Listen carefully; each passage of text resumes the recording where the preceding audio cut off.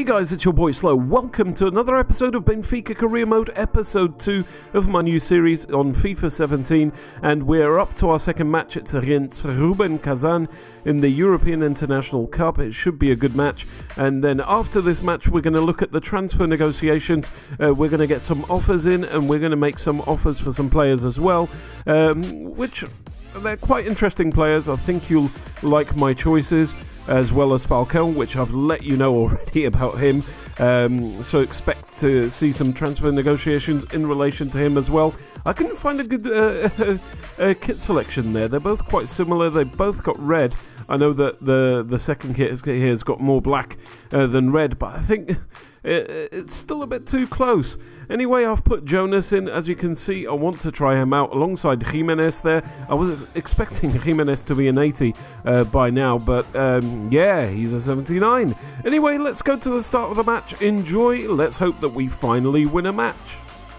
So around 22 minutes into the match, it's Jonas with the possession, passes it to Horta, and now it's Jimenez. He's clear one-on-one. What a poor shot there from Jimenez. Left-footed. He looked like he was offside. Was that an offside decision? Let's have a look now. He is creeping down the middle. He is well offside there. And anyway, it would have been a really crap shot anyway. That was terrible left-footed shot there by Jimenez.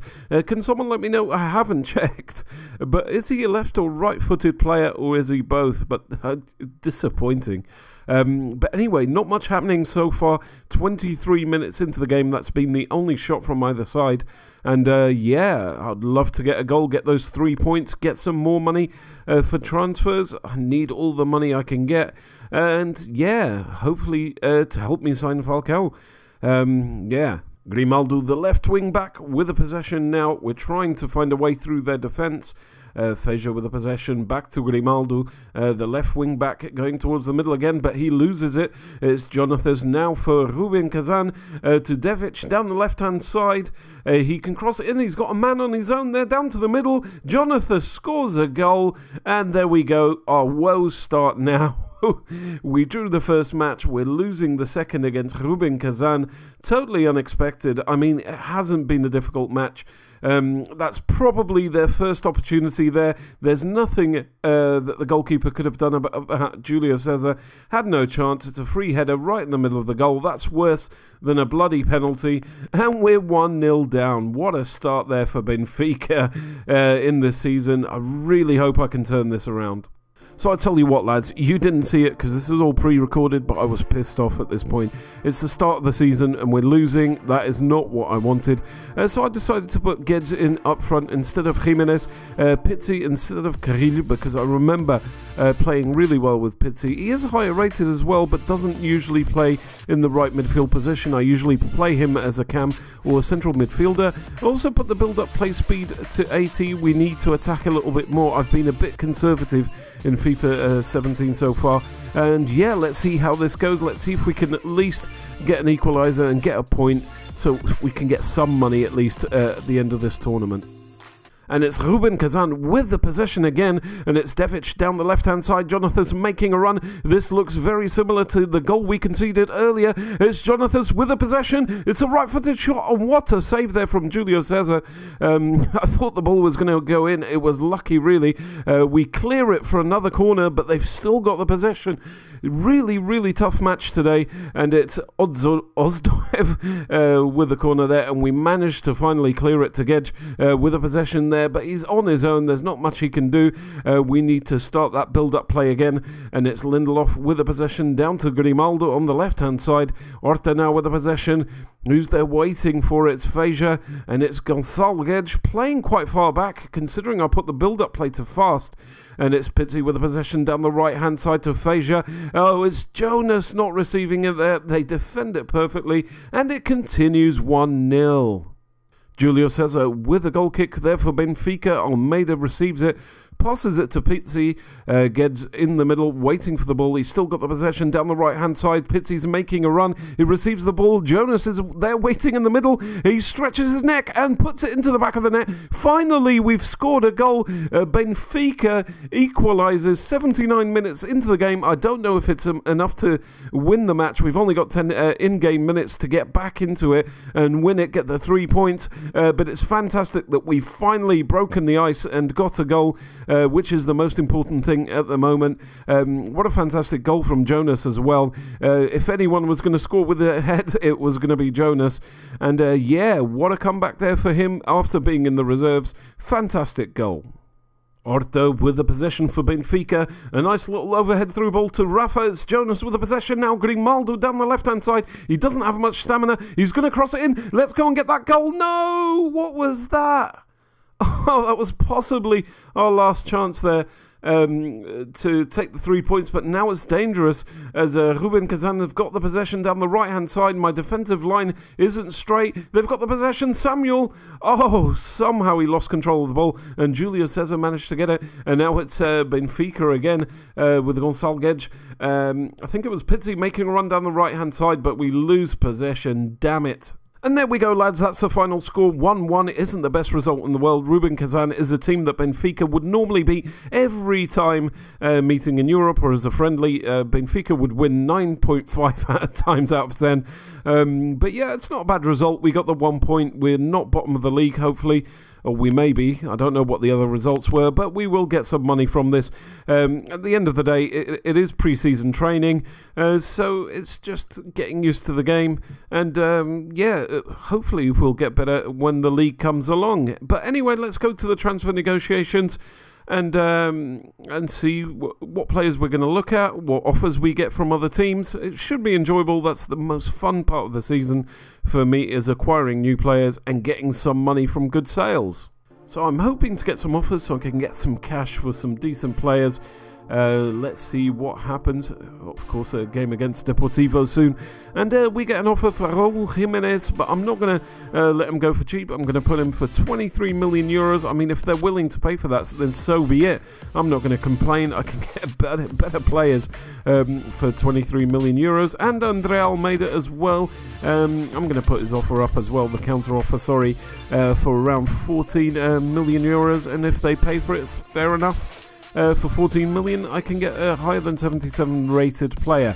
Anyway, we're going to go into our next match, which is the last match before the important negotiation goes on, which will be in between the friendlies and the start of the season and the end of the transfer window, of course. So let's watch a few highlights. Let's see how we get on. Let's see if we get any more money in our coffers to be able to buy better players. So yeah, wish me luck. Fired with a possession for Deportivo down the left-hand side. He's still got the possession. Bragantino's inside the box now. And Donne with the header. And Julio Cesar, what a save there. We can't clear it. They've still got the possession. And that was bloody close. But Carrillo with the possession now. I have worked out that going down the wing seems to be the best option. So I always tend to pass it down to Carrillo or Rafa down the left-hand side. Mitroglou waiting for the ball there down the middle. Can he get his height to it? No, it's punched out by the goalkeeper. It was loose, but Deportivo managed to clear it in the end, and it's 0-0. Carrillo making a good run down the right-hand side. He's got the possession. Raúl Jiménez there, waiting for the ball. Is he going to cross it? He crosses it. Jiménez. Oh, what was that?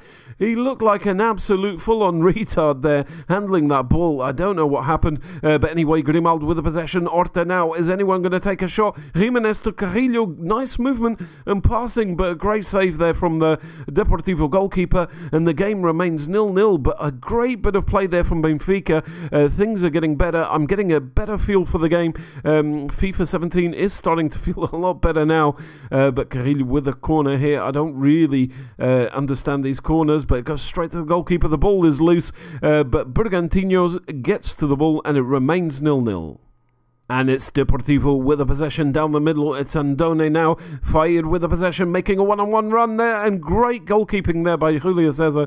And I've realised that I need to make some substitutions. Again, they're not so fit down the middle there. Feja is substituted for Samaras. And we've got an injury there with Lindelof. So I decided to put Jardel in. I haven't played with him yet this season, but he did a good job for me in FIFA 16. So, yeah, he's got a much higher rating as well.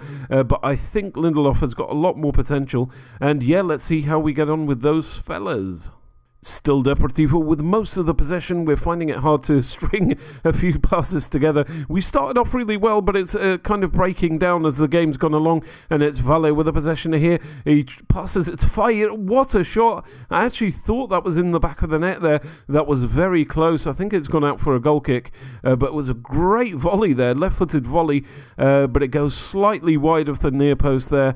Unlucky there for Deportivo. And again, it's Fayed on the attack here for Deportivo. He's going to take a right-footed shot just wide off the far post. And it's all Deportivo at the moment. And they're constructing most of the attacks. And they've had a few shots in the last few minutes. I can't really see a way out at the moment. I have to wait till half-time.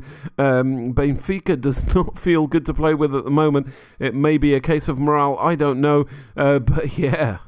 Almeida now with the possession down the right-hand side finds Salvio. He's got a lot of pace, a lot of agility. He does a little turn there, goes towards the goal, cuts in. Is he going to take a shot? Gedge now, it deflects off a player, but that's what happens to me all the time in FIFA. There's always someone there to deflect the ball when I take a shot. But a good bit of play there from Benfica. You can tell that the fresh legs are making a difference, especially Salvio down the right-hand side. But let's see if we can get a goal at some point in this match. Deportivo with the possession again, and it's Valle with the possession, passes it to Fayed. Great shot there, right-footed shot towards the far post. A great save there from Julio Cesar, out for a corner. But Fayed, fantastic player. I might check out his stats, see how good he is. Anyway, Gamma with the possession, with the corner here to Andone Sydney Fayed, and it's Fayed that scores the goal. I'm sure it was the last man. No, it was Sydney. I think he used to play in the Primera Liga before, and Brungama as well. If you know, let me know in the comments. I haven't researched this. I'm sure I've seen the Sydney before. Didn't he play for Benfica? A great header there. It was deflected. What a shame. What a shame that is. But conceding so late on into the game, it's going to be hard to get back into it. And yeah, I'm sure he played for Benfica. If it wasn't Benfica, it was either Braga or Sporting. I can't be 100%, but yeah. And unfortunately, lads, that's how it ended. We lost 1-0 to Deportivo. We didn't even play that well. There was a few moments there with Salvio when he came in. He showed a bit of promise down that right-hand side. But we lost. But I'm sure we'll still get some money for our performance in this tournament. I think we got 2 draws. One was a 0-0, one was a 1-1, and this one was a 1-0 loss. So it wasn't the worst. I mean, we only scored 1 goal, which is terrible. But yeah, let's go and see how much money we actually made out of this. It'll be interesting to see. I think the top prize was 20 million. Let's go and see in the office what we got for that. Let's see, transfer offer. They've decided to match it for Raul Jimenez. I'll be sad to see him go. 2 million, that's not too bad. It could have been worse. Could have been nothing. But the most important, they weren't happy about that. Well. Lindelof is injured for 3 weeks. Not great. Let's auto replace for now, and then we'll look at the team later. But anyway, now it's time to progress and see what offers we're going to go get, and what offers we're going to make. I'm going to go straight for Falcao in a minute, but yeah, let's see. So, as promised, here is Falcao. I didn't target the player, I didn't search for him, I actually looked for strikers from the French league, and then I saw Falcao and I thought, hey, that guy, the guy that can score with anything, left-footed, right-footed, head, shoulder, whatever, knees and toes, he could score with his arse. This guy was an absolute beast for Porto. He sort of lost his way when he moved to Monaco, and yeah, but he did play really well for Atletico. He did have a really good spell at Atletico, and he lost his way at Monaco, and then completely lost his way at Chelsea and Man United. But he still looks like a good player in FIFA, so I'm going to I'm going to see if we can purchase him. Also, I'm going to shortlist a bunch of players and ask to scout further. But for now, we're only taking FALCAO seriously. So we get an answer from Monaco, and they want 25.5 million. Well, that's the price of Raul Jimenez, which I ended up selling. So 25.5 isn't bad. It leaves us with 14, but I'm not going to offer the full 25.5 just yet. As you can see there, it says you might want to try and get him for less, so that's what I do to start off with. Normally they go, fuck off, pay us a bit more money. Let's see. Oh, Konstantinos Mitroglou, I don't really want to get rid of him. Look at that offer though, 23.5 million. It wouldn't surprise me if a team like Stoke would go after him for real anyway. We're going to put an unrealistic figure there, 31 million, because if I do sell him for 31 million, I'm going to go for a really highly rated striker as well. I might even give up on FALCAO entirely, and they matched it and decided to go ahead with it. Obviously unacceptable, the 19 million offer, so I'm going to go for 22 million now. That should be enough to unlock our coffers and transfer our money to Monaco and get the man we want. And there we go, another offer, this time for Lisandro Lopez, 79 rated defender, and yeah, as usual, I'm going to go over the top, say 18 million. I don't think they're going to take it. I don't think Spaniol would have the money to take that in real life, but this is FIFA, so you never know. Here's a final scout report. For Emiliano Sala. I've heard of this player before, this striker, but he doesn't look that great. He's 26 and yeah, not even 80 rated at the moment. Not worth it. Anyway, another transfer. Oh no, they decided to match the 18 million. I'm selling players all over the place, and Mitroglu's gone for 30 odd million, and now we have a problem where we're going to need to buy some more strikers. And when I said about the film that it is signing FALCAO, the clusterfuck, you'll see I'm offering 75,000 per month, which is a reasonable amount of money for a team like Benfica. 75,000, he wants 80, it's close, he's going to decline, obviously, he's going to decline, but it's going to happen. I'm going to offer the full 80,000 as well, and he's still going to decline, and it's going to go on and on and on and on until they finally accept, and I think they're going to accept 150,000 per week, which is absolutely ridiculous, but yeah, what can I do? I want the player, I'm going to pay for him. So we're going to have one final offer before I end this video, and the offer is for Nelson Smith. I don't really want to get rid of him because I know he's got an amazing future ahead of him, a right back, a position that we do need to develop since losing Maxi. But yeah, I'm going to reject all offers at the moment for him, and we do get another rejection from FALCAO, and I'm going to offer the said 150,000 a week and see if we can get him. Well, yeah, 150,000 a week. Anyway, that's the end of the episode. Thank you for watching. I hope you've enjoyed it. Any suggestions and comments, leave them down below. Please leave a like if you enjoyed the video. And yeah, see you tomorrow with the next episode where we actually sign some players. Goodbye.